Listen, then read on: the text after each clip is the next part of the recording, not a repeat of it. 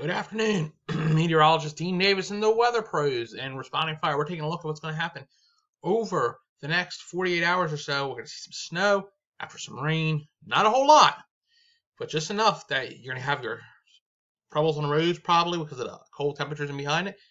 And those snowplow drivers, they're going to be also pushing and salting in certain areas. And I'll be definitely saying around here, we have the fire forecast. So we'll start with the F, which is the forecast. I'll show you what's going on here, and I'll move it along and explain to you. So we get this low pressure coming in here out of the Midwest. It starts as rain. This will be right around roughly the 11 a.m., 10, 11 a.m. tomorrow morning. Starts as rain. Not very heavy, but it's rain. Right behind it, we get the cold front. And we get this to blow over with some decent snow. So we forecast this rain to snow. The snow should start by 2 to 3 o'clock in the afternoon, end by 10 at the latest. I'm probably going to say probably 7 or 8. Be better off as that moves on. Intensity. It's going to be light, but catch you off guard, especially if we head into the time frame where you're driving home. So the responders need to be careful. Obviously, for slick spots on the roads when they're driving and or operating on any scenes. People just need to be very careful when driving. This will then move away, go through New Jersey, go through Massachusetts. Lots of these areas will get some snow. And then this little secondary band moves through, and we have no more snow. We'll see what happens by the end of the weekend, but that's what it's looking like right now. All right, readiness. I would say get ready now. Just be careful. Tomorrow, be ready for some slick roadways in the afternoon time. And it would exit, like I said, latest by 10 o'clock tomorrow night. I'll get here and do some future look at this, what's going on beyond tomorrow, and then come back and give you the snowfall accumulation map.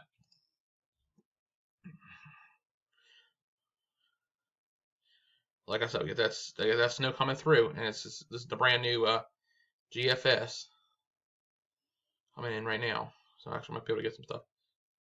Then it shows maybe a little clip system on a second. That could be interesting. It wasn't showing in past. We got to watch that closely, and then we get some rain by the time we get to the 5th. But yeah, we got to watch this little number right here on Saturday and a Sunday. That's what's latest on there. So let me see if I pull this on. I'm gonna get it before the first one. After a second, okay, right there. No accumulations. Like I said, it's not going to be extreme. By no means. We're going to probably be looking at anywhere from a coating, most areas, to maybe 2 inches. It shows about 2 inches in Roanoke, 2 inches in Bedford. You know, a little bit higher up in Benton Mountains, some of them areas. But yeah, so definitely could be looking at a 2-inch snowfall range. Especially now, this is the latest GFS run. If we go to the NAM, let's go back to the NAM here for a minute and see what they say. I like running both models because they both will say sometimes something a little differently. That's why as forecasters it's more difficult to forecast, and that's exactly why we have the issues we do sometimes when it comes to snowfall accumulation. Let me see. Total snowfall. Actually, this is not going to be where I need it. I need snowfall. Total snowfall. Right there.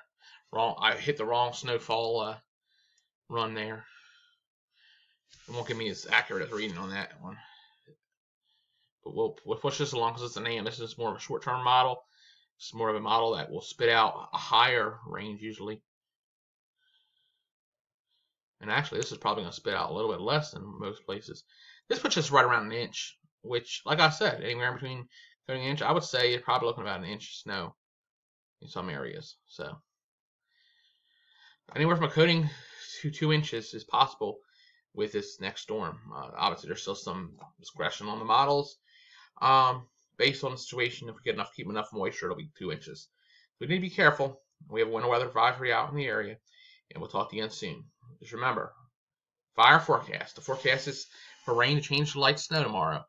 Accumulate a little bit. Coating to 2 inches. Intensity. Not that intense, but could cause issues on the road.